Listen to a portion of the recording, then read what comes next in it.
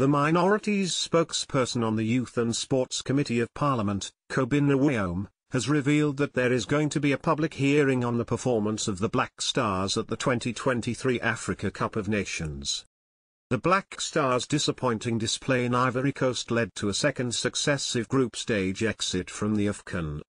The team squandered a 2-goal lead in stoppage time against Mozambique in their final group game, leading to their elimination from the competition. This shocking turn of events occurred after Ghana's poor performance, which included 2 draws and 1 loss, culminating in an earlier-than-expected return home from the tournament. Woyome, who has been very vocal about the team's performance, claimed there will be a public hearing on the team's performance soon.